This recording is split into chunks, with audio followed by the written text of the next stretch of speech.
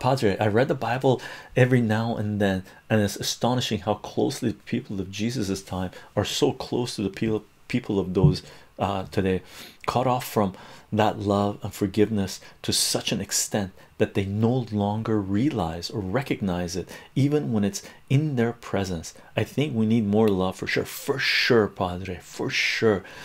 And we need people to stop chasing the carrot, stop chasing material goods, stop hoarding, holding on to their money, right? One of the stories in the Testament is I believe it's a tax collector's son comes up to Jesus and says, Jesus, I want to be your disciple, I want to follow you, what can I do to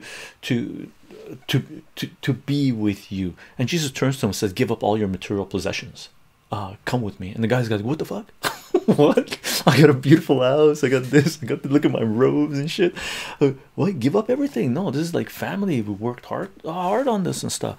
And he goes, that's the cost. If you want to follow the path we do, if you want to walk as we do, give up your material possessions. He's like, yeah, thanks. I'm out. Right? Yay, dude. Yay, we'll go back to yay. Yay, turn around in the last month, 2 months.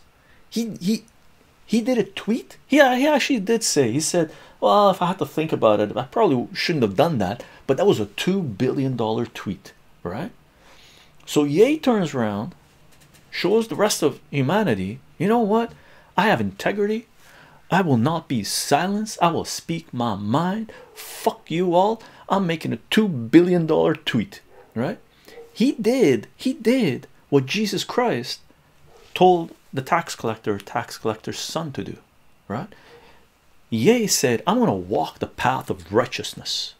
I'm going to walk the path of free speech, right? And I'm willing to sacrifice everything, all the material possessions I have, right? Fuck you all. Right on, man. That deserves fucking respect.